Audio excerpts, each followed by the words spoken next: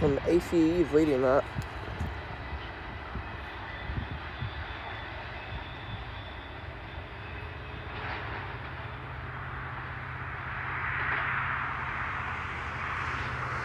That sound you're hearing over there when it goes boom, it's going over a trestle. The trestle off that way. I'd walk to it to show you, but it's at least a good quarter mile away.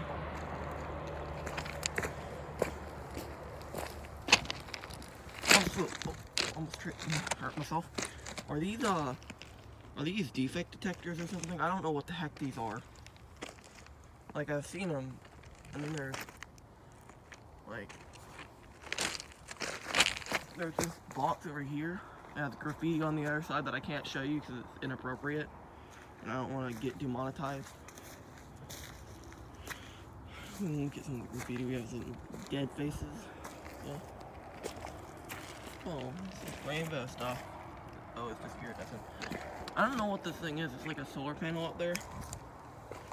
We come around over here. Sorry if you can see a part of that. It's like, I don't know what this is. And then it connects with those wires to over here. I don't know what that is. There's the old part that was on there. I don't know what the heck it is. So you can explain that to me. Where's my hat? Oh, there it is. Almost left it, but I remembered it got knocked off when the train was going by. That normally happens, like when a box car goes by, it gives me a good gust of wind and blows my hat off. Can you guys tell me something? Is it true that on the 24th and 25th that trains will play jingle bells with their horns? That's what I've heard, at least.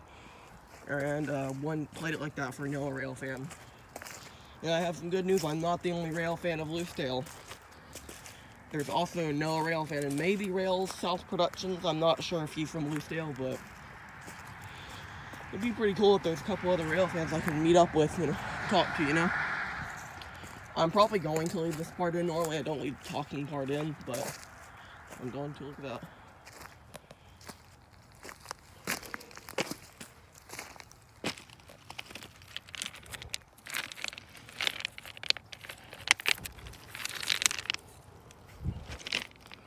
A rock.